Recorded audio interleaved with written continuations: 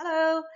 Okay, so welcome to key area 5 of unit 3, that is higher human biology, and we're on the unit of neurobiology and immunology, and this is us starting the immunology part. So key areas 1 to 4, neurobiology, we are now starting the immunology. Now immunology means stuff to do with the immune system, which means how our bodies defend themselves against diseases and germs and stuff. So the first thing we'll be looking at is key area 5. It's only one video because it's a relatively short process, and that's non-specific body defense.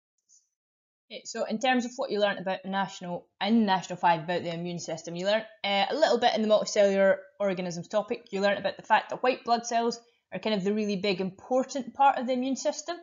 You learnt the two main types of white blood cells, which are phagocytes and lymphocytes, and phagocytes are the ones that are a bit like Pac-Man. They carry out phagocytosis, so they go up to a pathogen and they actually engulf it, whereas lymphocytes, they don't actually ever go up to a pathogen. They produce these things called antibodies, and they send the antibody to bind with the pathogen.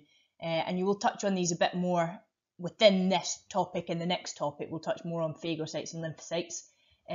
We also learned that antibodies are specific to the pathogen, so your phagocytes, they deal with any type of pathogen really, but lymphocytes are specific. And pathogens are just any kind of disease-causing thing, like bacteria, virus, fungi, any of these things that cause a disease, they are a pathogen. Okay, so non-specific defenses are about defenses of our body that just generally attack anything foreign as soon as they see it, okay? So microorganisms are absolutely everywhere. They're on surfaces, in the air, they're on our skin. We have more bacteria bacteria cells in and on our body than we do of our own cells, okay? So we have to be able to defend ourselves from infection, from the constant attack of these pathogens, and it is constant. Every single breath, there will be a little mini fight happening inside your lungs to protect yourself from the pathogens that are inside the air that you just breathed in. Non-specific defenses defend the body against the entry of all types of microorganism, okay? So the idea is that it's non-specific. It's saying anything that shouldn't be here, we will try and block and kill it. So, like we've kind of already touched on the idea of what pathogens are, you should really know this from S1 and S2 really, but just anything that can cause a pathogen is something like a bacteria, a fungus, a virus, a parasite, any of these things. You might get given examples of these as well. They might say a bacteria such as this or a virus such as this, and just knowing that that means it's a type of pathogen. If it's naming any of these, it's a pathogen, it's going to cause some kind of disease, so it's a bad thing. Now, physical defenses is our first non-specific defense. Physical defenses physically stop pathogens from entering the bloodstream by forming a physical barrier. Now, that term there, epithelial cells, that is the barrier on our inside surfaces that help defend ourselves against infection entering our bloodstream. So if you think about it, you are essentially a hollow organism from mouth to anus. There is skin lining the entire digestive tract, all blocking pathogens from getting inside there. Additionally, in our lungs, we also have epithelial cells lining our lungs, preventing pathogens from just boom entering our bloodstream and then attacking us wherever they like inside our blood. Okay, now, so epithelial cells are not the same as the skin cells that are on our actual skin. They're slightly different, but they are kind of inside skin cells, if you try and think of it like that. The other type of non-specific defences are your chemical defences, and these are ones you probably all know of and could probably think of anyway. You do need to know some of them, so these chemical defences are ones they try and trap or kill the microorganisms again before they enter the bloodstream. The common ones are tears, unsurprisingly, and your eyes. They prevent things going into your eyes. The saliva in your mouth, the mucus in your nose mainly, but you have mucus in other places, and things like stomach acid. So basically lots of things that are just, basically they're lining anything where a pathogen could get into your bloodstream. They're producing this thing to prevent it being able to get into the bloodstream. Okay, we'll just quickly cover that. You don't need to know the detail on tears and how they kill pathogens, but it's useful to be aware of this. So the tears, the way that they are chemical defenses is not by just washing stuff out. They actually contain enzymes that destroy pathogens, and the liquid obviously helps to physically wash stuff away out of the eye or into lymph vessels. Saliva contains some antimicrobial proteins and enzymes that will just kill the microorganisms. Basically, most things, they contain some kind of enzyme that's going to destroy the pathogen. Mucus is produced along your airways and digestive tract. It's going to trap pathogens, meaning that they get stuck in one place and allows them to be swept up and out of the body in the mucus or excreted in feces. And stomach acid, it's a bad acid in your stomach. It's acid, it kills things, so it kills any kind of pathogen that's generally on food, because food is the thing that is in your stomach. So if you've eaten something that's a bit off, that's your stomach acid's job to try and deal with those pathogens. Okay, so part 1, physical defenses, epithelial cells in the inside skin areas, chemical defenses, tears, saliva, mucus, etc. Now, the kind of main part on this, the bit that's probably not quite as much common sense, is the inflammatory response, which is something you will see yourself in your body whenever you get hurt. So if a pathogen actually manages to get past your physical barriers and your chemical barriers, so your epithelial cells and things like your mucus and your tears and so on, the inflammatory response is the thing that will happen, and we're going to go through that process. There are 3 main cells involved in it. The first one is mast cells, which you probably haven't heard of before. Then there's phagocytes, which you will have learnt about in Nat 5. And then platelets, which you touched on a tiny bit in Nat 5, but not really a great deal about.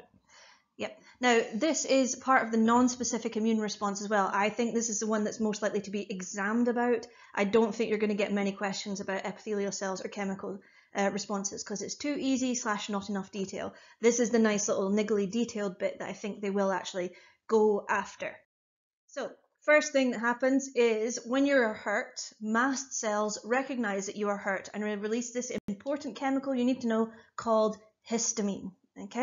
So what histamine does is it causes vasodilation of your arteries, so it makes the blood vessels become wider. It also makes the capillaries more permeable, so basically more things can kind of leak out of them into the damaged area. And what this does is it allows tissue fluid to leak into the damaged area. So tissue fluid can go to the area that is damaged, which is what causes it to be swollen. It also causes it to be hot. Like, you know yourself, if you get an injury and it starts to swell a bit, it tends to be hot. Okay, you can see from the diagram there is that the histamine essentially is being released by the mast cells, and you can see the histamine is going to bind to the capillaries. The capillaries are the site of action of histamine. You can counteract this effect by using something called an antihistamine. So for example, if you get an insect or a midgie bite, for example, you put an antihistamine on it, and what that does is it reduces the inflammation reaction, meaning that it doesn't get so hot and swollen and itchy. Phagocytes are the next thing to arrive. So we've got histamine making the capillaries more permeable, and you can see because they're more permeable, these larger cells called phagocytes can now leak out of the blood, so coming out of the plasma into the tissue fluid, and the phagocytes and other clotting elements arrive at the site of the injury. Phagocytes, as we remember from National 5, they engulf pathogens via the process called phagocytosis, and that destroys them. Now, we never ever say phagocytes eat the pathogens, we always say that they engulf them. Okay. So in terms of phagocytosis, a tiny bit more that you need to know past Nat 5. So obviously the idea of the phagocyte actually engulfing the pathogen. But what happens is once the phagocyte has engulfed the pathogen, it will destroy it using digestive enzymes. Now these digestive enzymes are held in a capsule called a lysosome. So it's another one of your cell structures. And what it does is that the lysosome will actually then kind of merge with the pathogen when it's inside the phagocyte, release its enzymes, and it's the enzymes from the lysosome that actually break down the pathogen itself. So not really the phagocyte does it, it's the enzymes from the lysosome within the phagocyte that breaks down the pathogen. Okay, phagocytes also have another role in releasing these chemicals called cytokines or cytokines, don't know how to pronounce that. Cytokines are a protein molecule, and they act as like a chemical beacon, a signal that attracts other white blood cells of the specific immune response to the site of injury.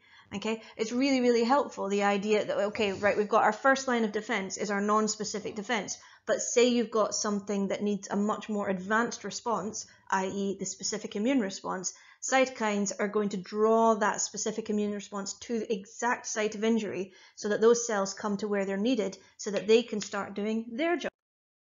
Okay, so to summarise, inflammation, that's kind of the main bit of this video. That literally is pretty much the whole topic already done. But just to summarise inflammation, the first thing that happens is your mast cells arrive at the site of the injury, and they will release histamine. Histamine is going to dilate the capillaries and increase permeability of the capillaries.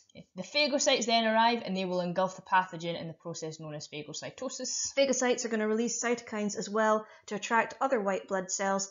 And there's a bit missing off the end of this. I've just realised platelets were utterly ignored, but platelets are going to be there as clotting factors, and they're going to do the clotting action that you should know from platelets. So they release clotting factors, and then we've got prothrombin to thrombin, and then we've got fibrinogen to fibrin, and the idea is any damage that might have been caused to, say, a damaged capillary can be fixed that way.